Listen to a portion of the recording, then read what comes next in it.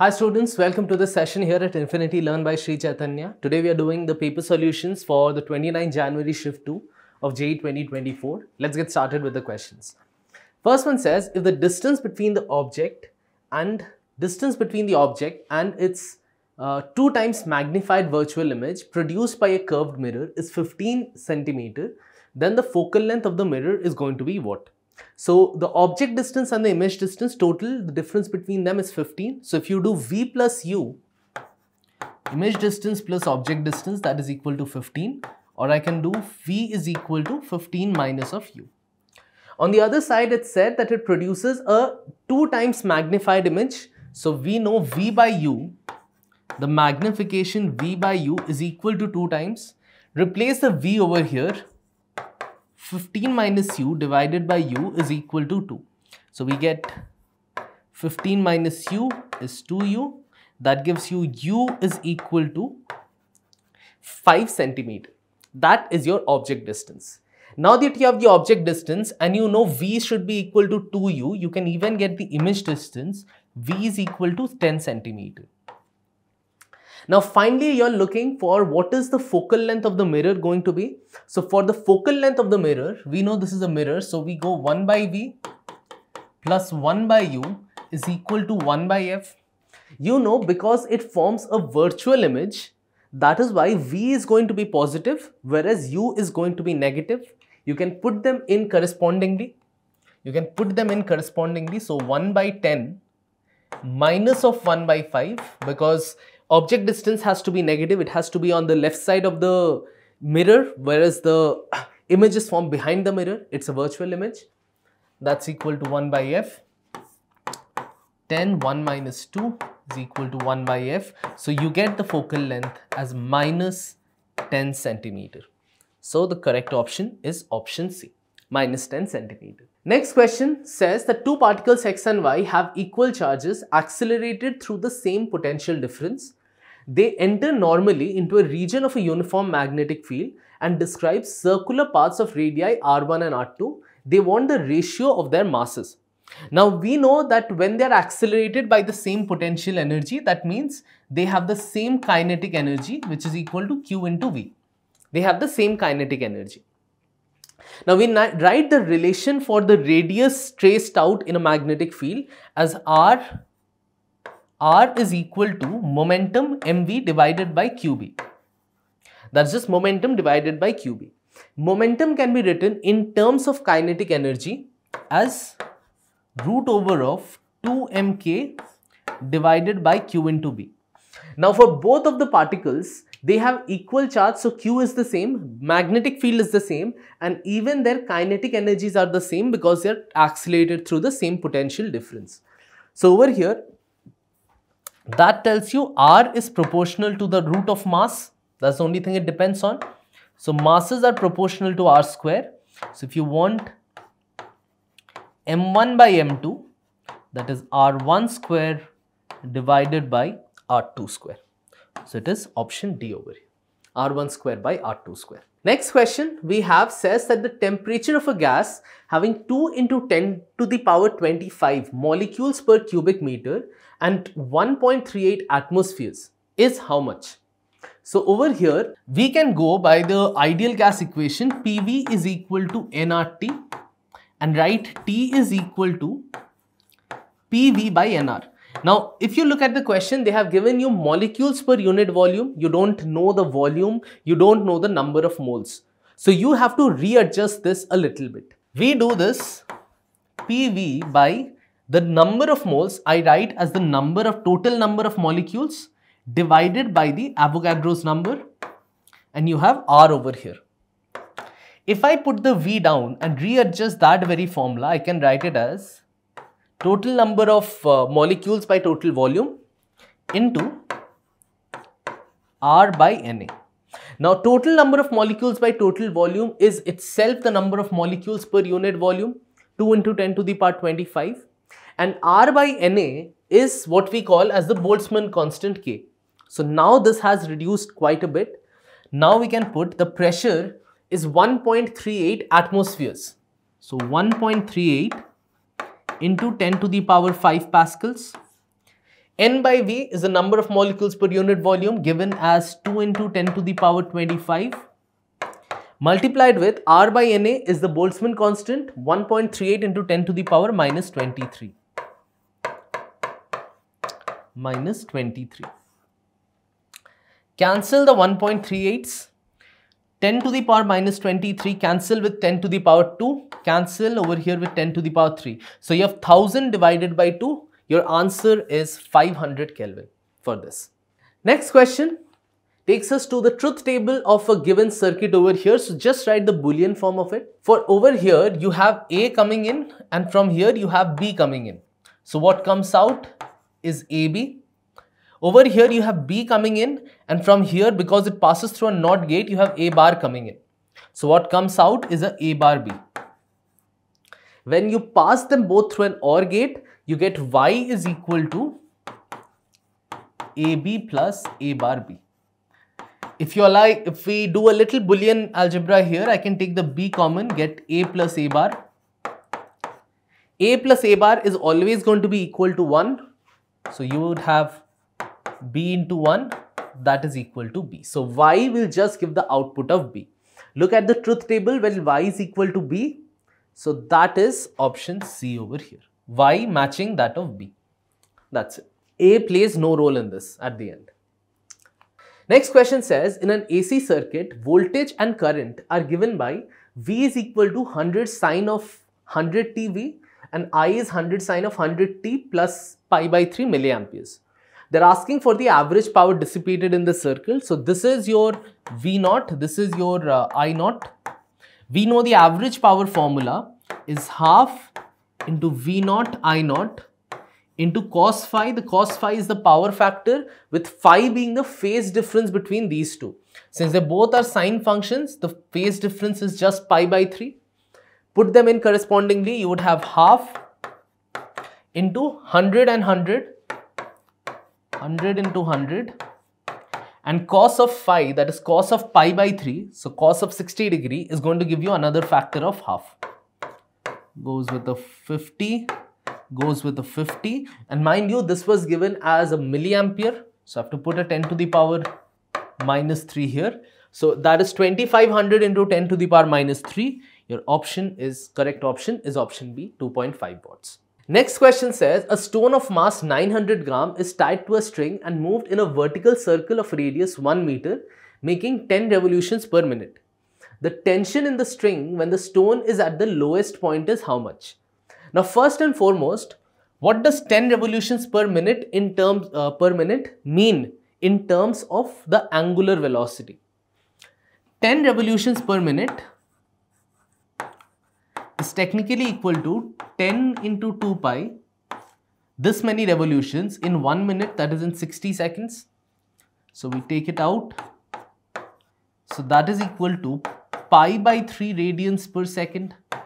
That is the angular velocity of turning. Why is this important? Because when you have the stone going around in that string, at its bottom point, the upward tension has to balance the weight mg and it also has to balance the m omega square r. It needs to balance both of them.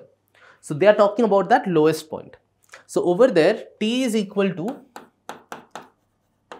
mg plus m omega square r. So m is given as 900 grams. So I'll take the 0.9 out common. G is given 9.8, I believe. 9.8 into omega square. Omega square would be pi square by 9. So pi square by 9, sorry, this is a plus here, my bad. Plus omega square would be pi square by 9 into the radius was provided to us as 1 meter. So it's just into 1, right? So I make it 0.9 into pi square was said to be, we have to consider pi square as 9.8. So then it is 9.8 over here. If I take the 9.8 common, I will have 1 plus 1 by 9, which is 0.9 into 9.8 into 10 by 9. So this 10 takes out this one, this 9 takes this out. you have finally 9.8 Newton. So the answer is option D. The total tension is 9.8 Newton. Next question says, in the given circuit, current in the resistance R3 is how much? So in this one, it's a very simple question, because first and foremost, just find what is the equivalent resistance. You have a 4 ohm and a 4 ohm in series, which makes the equivalent of this entire setup as 2 ohms. Equal resistances in parallel is equal to half of the resistance. 2 ohms, there's a 2 ohm, 2 ohm and a 1 ohm in series. So the total equivalent is 5 ohms. Total equivalent is 5 ohms. The voltage is 10 volts. So the current flowing, the main current flowing I, main current flowing is 10 divided by the 5, that is 2 amperes. Now that current flows through here, it splits up over here. You want the current through R3. You can see there are equal resistances, so the current will also split equally. So if 2 ampere current came, it will split equally to be 1 ampere and 1 ampere over here. So the current in that R3 is 1 ampere. Next question says, a particle is moving in a straight line. The variation of position x as a function of time is x is t cube minus 6t square plus 20t plus 15. The velocity of the body when its acceleration becomes 0 is how much? So we have x, so we can find the velocity as just the differentiation of that. So we get 3t square minus 12t plus 20. And the acceleration would be differentiating. So it would be dv dt. To differentiate that, you get 6t minus 12. Now you're looking for the velocity when acceleration is 0. When is the acceleration 0? If you put the acceleration as 0, you will get t is equal to 2 seconds.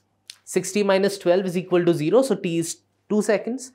Put that value of t into your velocity equation and you will get velocity is equal to 3 into 2 square minus 12 into 2 plus 20. 3 into 2 square is 4, 3 into 4 is 12, minus 12 into 2 is 24, plus you have a 20 over here. So that is minus 12 plus 20, you will finally get the answer as 8 meters per second. That is the answer for this question. Next question says that in Young's double slit experiment, light from two identical sources are superimposing on a screen. Path difference between the two lights reaching at a point on the screen is 7 lambda by 4. The ratio of the intensity of the fringe at this point with respect to the maximum intensity is how much? So we will use the relation that intensity at any point is related to the maximum intensity by this relation, cos square phi by 2, where phi would refer to the phase difference at that point. So over here, the path difference is given 7 lambda by 4. So the phase difference phi would be 2 pi by lambda into that path difference, that is 7 lambda by 4. Take the lambdas out, take one of these out. So phi is equal to 7 pi by 2. That is going to be the phase difference. Put that in here. You are technically looking for I by Im. That is equal to cos square phi by 2. Phi is 7 pi by 2. So you'll get 7 pi by 4. 7 pi by 4 can be written as cos of 2 pi minus pi by 4 whole square. That is simply cos square pi by 4. Cos square pi by 4. Now cos of pi by 4 is 1 by root 2. Square that and you would eventually arrive at half. Option D, 1 by 2. Next question says that two sources of light emit with a power of 200 watts. Ratio of the number of photons of a visible light emitted by each source having wavelengths 300 Newton meter and 500 Newton meter respectively is going to be what? So over here, we know that power is same, means energy per unit time is same, and that energy, that power is equal to, or power into time generally is equal to number of photons into h into mu, energy of each photon. So since everything else is going to stay the same, and you can write mu over here, as NH into C by lambda. So see, everything is constant. PT is equal to NHC by lambda. It's only that P is inversely proportional. Okay, sorry, you want the N, right? You want the N, my bad. The power is also the same. So that tells you that NHC is equal to PT into lambda. So N is proportional to lambda because everything else is the same. So if the ratio of their wavelengths is 300 to 500, the ratio of the number of photons is also going to be in that exact thing. So the answer is going to be 3:5. 300 is to 500. So 3:5. Next question says a small liquid drop radius capital R divided into 27 identical drops. If the surface tension is T, then the work done in the process would be what? So the work done will come from the change in the surface energy of this entire setup. So over here, the bigger radius capital R is divided into 27 identical drops. So we know that small r is going to be capital R divided by n to the power 1 by 3. This is the standard relation if it breaks up into this many drops. So we will have small r is equal to capital R by 27. Cube root of 27 is just 3. So we can keep this as small r. Now the work done is equal to change in the surface energy. That is equal to T into the change in the area. Change in the area from when it was a bigger drop to when it was they became the smaller drops. So over here, T into what is the area of the smaller drops? There are 27 such drops. 27 such drops, each with a total surface area of 4 pi small r square. And the original surface area available was just 4 pi capital R square with just the bigger drop. So if I put it here, I will get T into 4 pi 27 into the small r is equal to capital R by 3. So that is R square by 9 minus the 4 pi I have taken common already, R square over here. So you can see it is 3r square minus r square, so you'll get 2r square multiplied with the 4 pi t, you will finally arrive at 8 pi r square into t. That is the answer. Next question says a bob of a pendulum was released from a horizontal position. Length of the pendulum is 10 meter. If it dissipates 10% of its energy against air resistance, then the speed with which the bob arrives at the lowest point is. So the bob is originally over here. From here it comes down to over here. The height that it decreases by, the change in height is this 10 meters here. So you can tell whatever is the change in potential energy will be equal to the change in kinetic energy. But 10% is used up by air resistance. So only 90% of that potential energy is available to the kinetic energy. So the kinetic energy is just 90% of the change in potential energy. Take one of them out, take the masses out. So V, you need that V. V is equal to root over of 2 into 9 by 10 would be 0.9.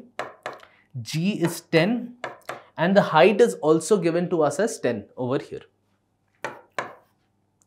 So I believe we can take a few things out, remove this with one of the 10s here, that is 18 into 10. So V is root over of 180. Root 180 is 6 root 5 because inside it can be written as 36 into 5. 180 is 36 into 5. Let's move to our next question. It says a physical quantity Q is found to depend on quantities A, B, C by the relation Q is a to the power 4 B cube by C square. The percentage error in A, B and C are 3%, 4% and 5% respectively. The percentage error in Q is going to be how much? So it's pretty straightforward. You can see the dependence of Q and it's a multiplicative divisive part. So it's just going to be the addition of the percentage errors. So the percentage error in Q, 4 times percentage error of A plus 3 times percentage error of B plus 2 times the percentage error of C. So 4 into A has 3% plus 3 into 4% plus 2 into 5%. That's 12 plus 12 plus 10. That's 24 plus 10. Your answer is 34% for this question. Moving on to the next one. It says a plane electromagnetic wave of frequency 35 megahertz travels in free space along the x direction. At a particular point in space and time, E is 9.6 volt per meter. Value of the magnetic field at this point is going to be what? So over here, you can find out the magnitude here. B is equal to E by C. So purely based on that, you can get the magnitude point of view 9.6 divided by 3 into 10 to the power 8, which will give you 3.2 into 10 to the power minus 8. That is the magnetic field. And the magnetic field is going to be, see, the wave itself is going in the x direction. Electric field is in j direction. So the magnetic field has to be in the z direction. It has to be with a k cap component. So the only possible case is this. Because the other one is I cap direction. That can't be possible. Wave is going in that direction. Magnetic field has to be perpendicular to the wave propagation. Next question says, a bob of mass m is suspended by a light string of length L. It is imparted a minimum horizontal velocity at the lowest point such that it just completed half circle reaching the topmost position. Ratio of kinetic energy is how much? So this is a very common question, that what is the minimum speed over here so that it reaches the top. We know at the top this VH has to be equal to root over of G into L. This is the standard case vertical circle. And at the bottom, for this to happen where it is just reaching there, where the value is root GL, here it would be root 5 GL. So you want kinetic energy at the bottom to the kinetic energy at the top by KB is half m VA square by half m VB square. Take the half m's out. So you have VA square by VB square, that is 5 GL by just GL. Take this out. Your answer is 5:1. Next question says that we have been given two statements. Most of the mass of the atom and all its positive charge concentrated in a tiny nucleus and the electrons revolve around it. It is known as the Rutherford's model. This is a correct statement. Of course, it's the Rutherford's model. Second statement says that an atom is a spherical cloud of positive charges with electrons embedded in it, is a special case. This is an incorrect statement because this is not Rutherford's model. This is the plum pudding model. So that means statement 1 is true, but statement 2 is false. It is option A. Next question here says that n moles of a polyatomic gas with degrees of freedom 6 must be mixed with 2 moles of a monoatomic gas so that the mixture behaves as a diatomic gas. The value of n is what? So we know the specific heat at constant volume or pressure, whatever you do for a mixture of gases, is given by the formula that Cv is equal to N1 Cv1 plus N2 Cv2 by N1 plus N2. So you want the final behavior to be like a diatomic gas which has a Cv value of 5/2R. N1, the first you want how many moles? So that is capital N. If it has 6 degrees of freedom, Cv is equal to F/2R. So based on that 6/2, so for the first gas, this polyatomic gas, it is 3R plus N2 is 2. 2 moles of the monoatomic gas are mixed and Cv for a monoatomic gas is 3/2R. Divided by, you have 2 plus N, sum of the number of moles, N and 2. So first and foremost, take the R's out. Take the 2 out here as well. So we are left with 5/2 is equal to 3 into 3n plus 3 divided by 2 plus n. So just cross multiply things out. Over here we have 10 plus 5n is equal to 6n plus 6. So that just means n is equal to 4. The answer is option A, n is equal to 4. Next question says that a planet takes 200 days to complete one revolution around the sun. If the distance of the planet from the sun is reduced to 1/4 of the original distance, then how many days will it take to complete one revolution? We can use Kepler's third law here, that t square is proportional to r cube, or t is proportional to r to the power 3 by 2. So you can see if you are making the distance, if you are making the radius 1/4, so that means it's equal to R1 by R2 to the power 3 by 2. You're making it 1/4, so that is 1/4 of 3 by 2, right? So you will obviously get you are looking for this T1 here. T1 is equal to T2. T2 was given as 200 days into 1 by 4 to the power 3 by 2 is equal to 1 by 8, because the square 1 by 2 will make it root over of 4, which is 2, and then a cube on top of it. So 1 by 8, take it out, you get a 25 over here. So it is option B, 25. Next question says an electric field is given by 6 I cap plus 5 j cap plus 3 k cap. The electric flux through a surface area 30 I cap meter square lying in the YZ plane is how much? So you have the electric through the area vector, you have the electric field vector. We know the flux. We know the flux is simply E vector dot A vector. Just do the dot product of this and this. Since it has no j cap, k caps, it's only the I caps that will multiply. So you can directly multiply them over here to get 6 into 30.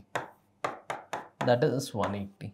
So the answer is option A, 180. Next one says a wire of length L, radius R is clamped at one end. If its other end is pulled by a force F, its length increases by small l. If the radius of the wire and the applied force both are reduced to half of their original values, keeping the original length constant, then the increase in length is going to become what? So normally you know the Young's modulus formula is F by A into small l by capital L. So small l you want, that is F into capital L divided by A into Y. Now what you're doing here is that the radius of the wire, applied force and the radius of the wire both are reduced to half, which means for your new elongation you have F by 2 and the area, since the radius is also reduced to half and we know the area is proportional to R square. So when you reduce R by half, when you reduce R by half 1 by 2 times, area reduces 1/4. So it's going to become A by 4 here into the Y. This cancels out. So you get over here with a 2. So that is equal to 2 times of the L. So the length increases, it becomes 2 times, option D. Next we have a numerical answer type question here. It says in a single slit diffraction pattern, a light of wavelength 6000 Armstrong is used. The distance between the first and the third minima in the diffraction pattern is found to be 3 millimeters when the screen is placed 50 centimeter away from the slits. The width of the slit is 10 to the power is something alpha into 10 to the power minus 4. You want that alpha value. How do you do it? The position of a maxima, position of a minima for diffraction is equal to m, the order number, into lambda capital D divided by small a being the slit width. It is said, so in this case the first and the third minima, so x1 is going to be lambda D by a, whereas the third minima x3 is going to be 3 lambda D by a. Now it is said the distance between them is 3 millimeters. Distance between them is 3 millimeters. So x3 minus x1 is equal to 3 into 10 to the power minus 3. So over here if you subtract them you will get 2 lambda D by a. That is 3 into 10 to the power minus 3. A is equal to then 2 into lambda is provided to us as 6000 Armstrong. So 6000, or rather let's directly keep it in the 10 to the powers. 6 into 10 to the power minus 7. D, the distance, how far away it is kept, is 50 centimeter. So 50 into, or rather 5 into 10 to the power minus 1 meters. And you have this 3 into 10 to the power minus 3 coming down. Coming down over here. This goes away with a 2. And over here you have, make it 10 to the power minus 4. here 10 to the power minus 4. So we get 2 into 2, 4 into 5, that is 20 into 10 to the power minus, so take 2, 5 and this with this, so 10 into 10 to the power minus 1. So you'll just be left with 2 into 10 to the power minus 4, which means the alpha that you want is equal to 2. That is the answer for this. They ask for the slit width. Next question here says that a simple harmonic oscillator has an amplitude A, time period 6 pi seconds. Assuming that the oscillation starts from the mean position, time required for it to travel from x equal to A to x equal to root 3 by 2 will be pi by x second, where x is how much?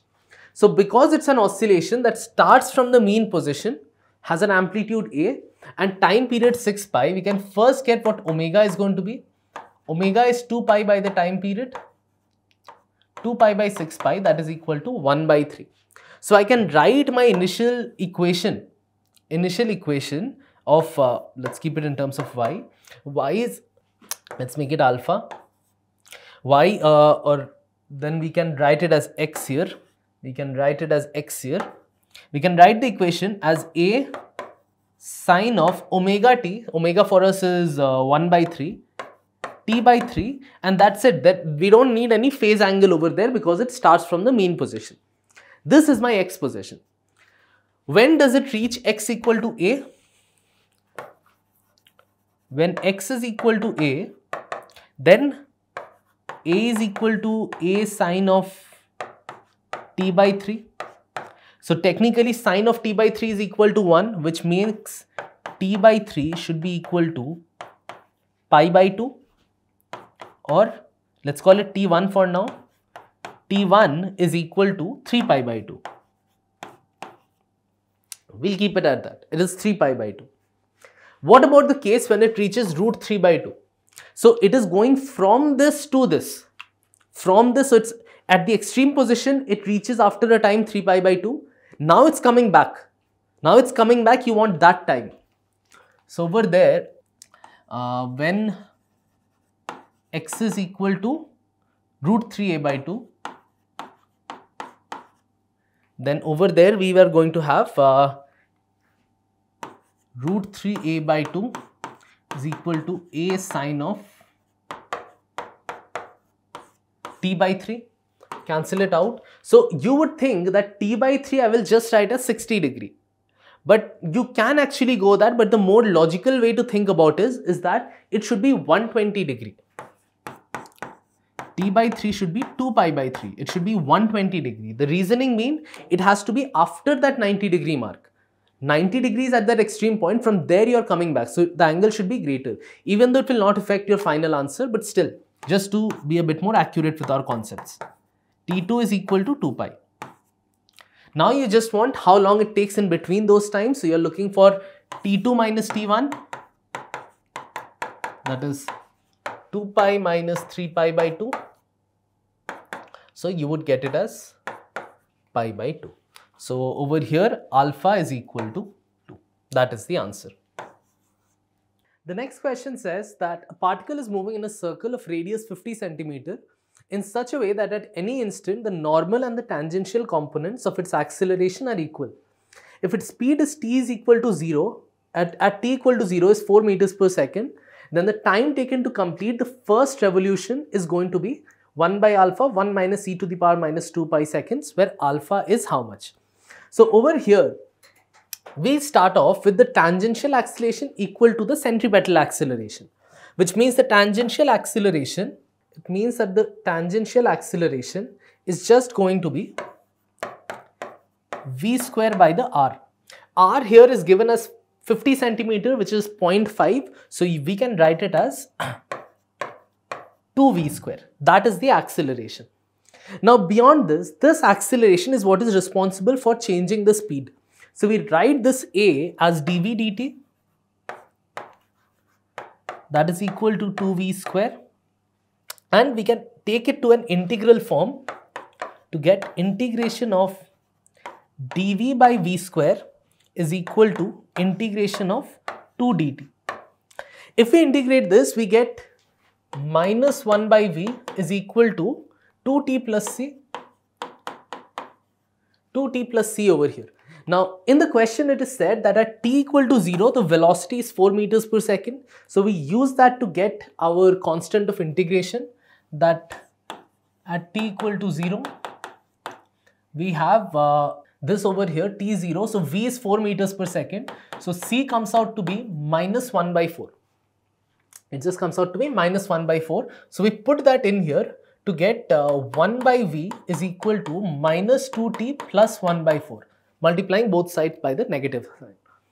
So, from this, we manipulate this a bit more and we will get v is equal to 4 divided by 1 minus 8t.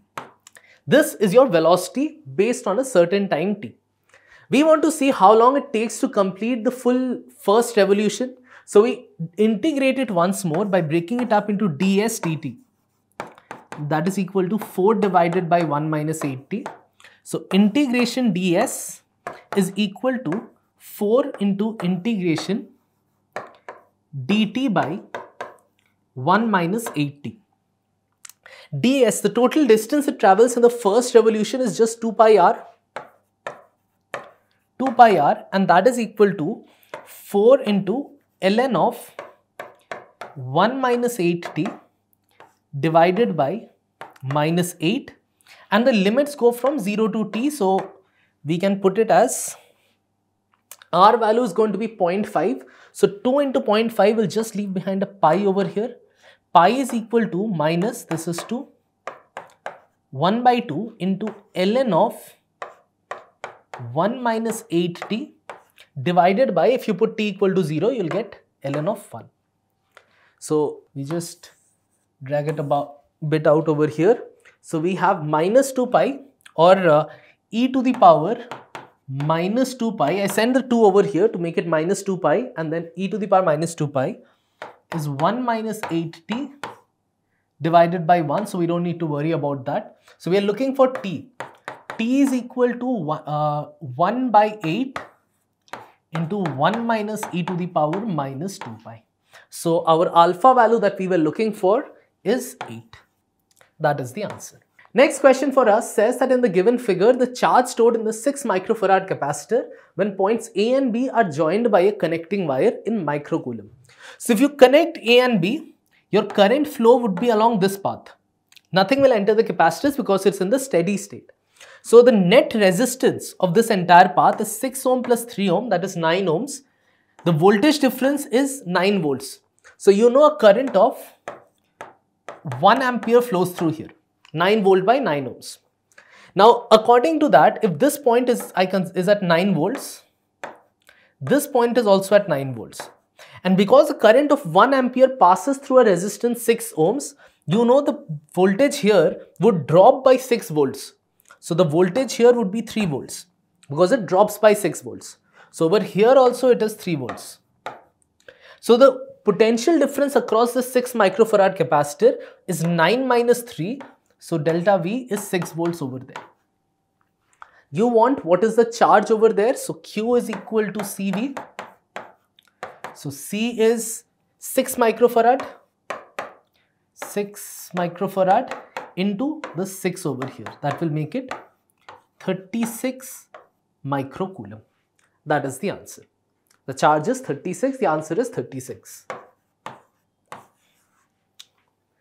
Next question for us says that two metallic wires P and Q have the same volume and are made up of the same material. If their area of cross sections are in the ratio 4:1, force is V1 and force F1 is applied to P, an extension of delta L is produced. The force which is required to produce the same extension in the other one, Q, that has a different area. Now observe that they have said that they are the same volume and made of the same material. So Young's modulus is the same and the volume is the same. We know F is equal to YA small l divided by capital L. That is how force is related to the elongation and everything. Now over here you would see that the area ratio is given. But if you just consider the area as variable, then that's a mistake. Because the length is never said to be equal. The extension is the same extension, so small l is the same, but capital L is not the same. The volume has been said is the same. So what we do is that we multiply an area in the numerator and denominator. That would make this part as the volume, and you would be able to write the equation as y small l by v into a square. Now in the cases given here, the only thing variable is a. So I can just write that the force is proportional to a square.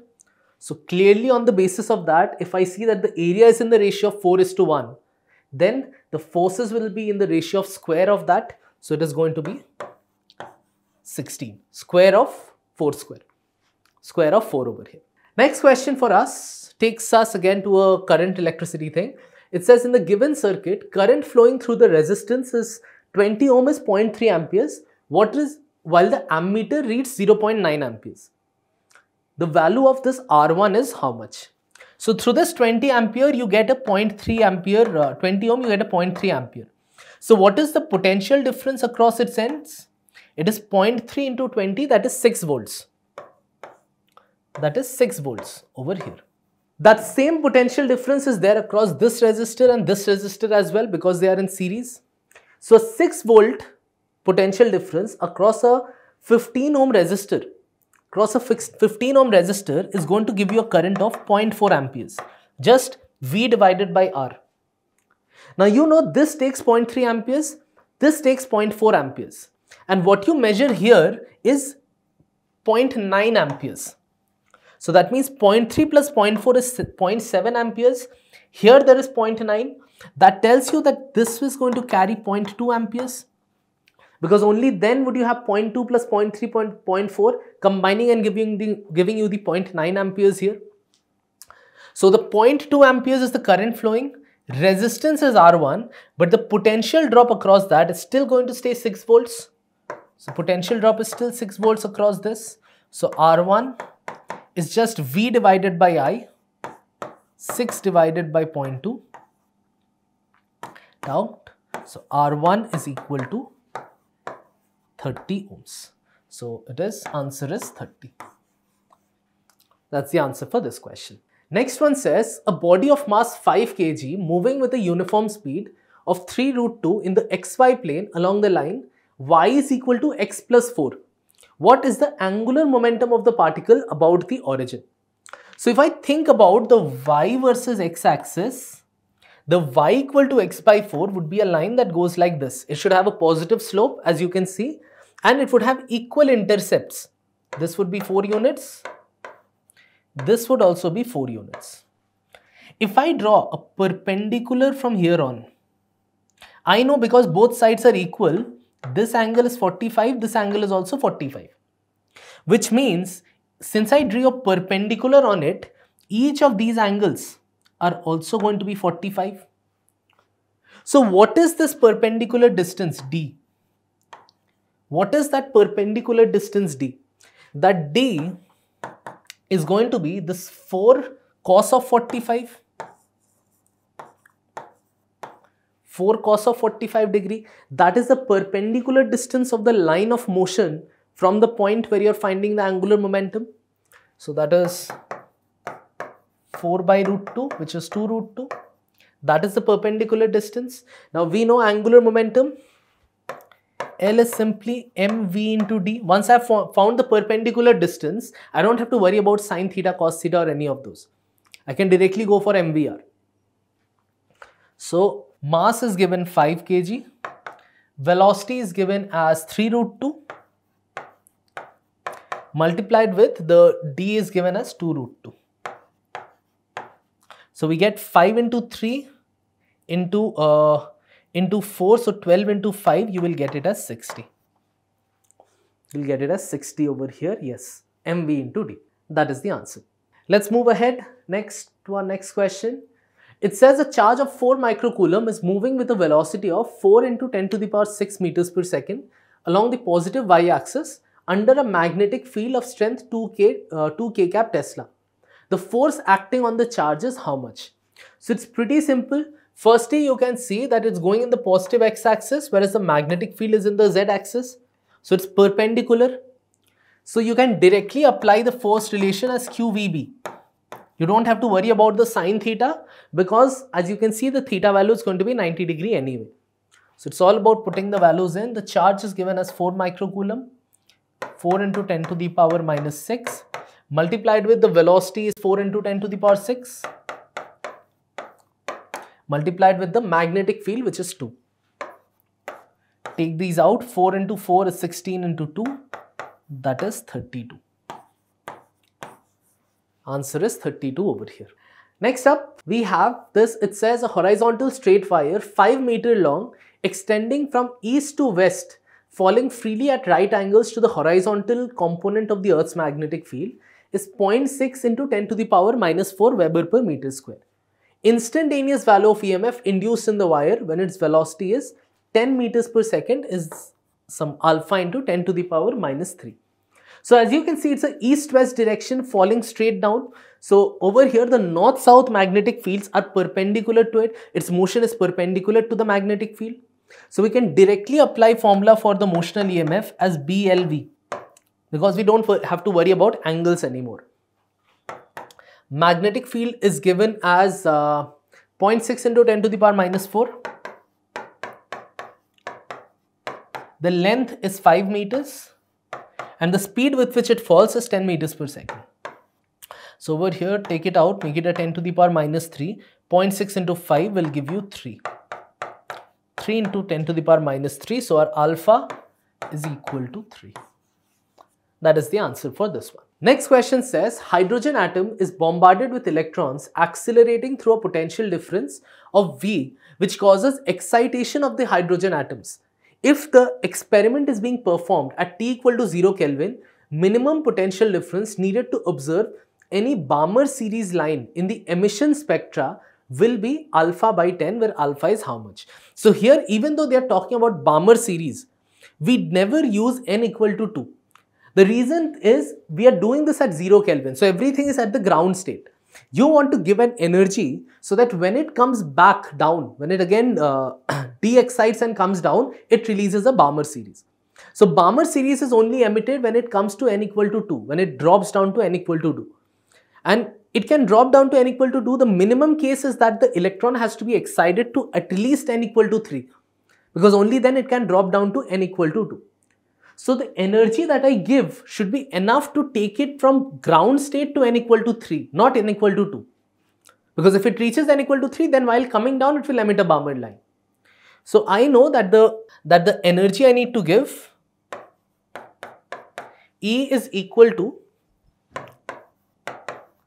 13.6 into 1 by 1 square minus 1 by 3 square, because you're taking it to the third orbit. So you get this as in electron volts. So you get this as 13.6 into 1 minus 1 by 9. That will be an 8 by 9 over here. 8 by 9 over here, right? 8 by 9 electron volts. And this energy comes from the taking an electron and accelerating through a potential difference V. So we know that energy E into V is equal to 13.6 into 8 by 9. Electron volts, this electron volts at unit cancels out this. So V is just 13.6 into 8 by 9. This will come out, if you calculate, you will get it as roughly 12.1. You have to represent it as alpha by 10. So you write it as 121 by 10 and your alpha then is equal to 121. That is the answer for this. So that was the last question, and that finishes our paper discussion for 29th January shift 2. You'd be also getting the other paper discussions, so do go through them. These BYQs are all important for you. That's it from this session. Thank you all so much for tuning in. Catch you all again in the next one.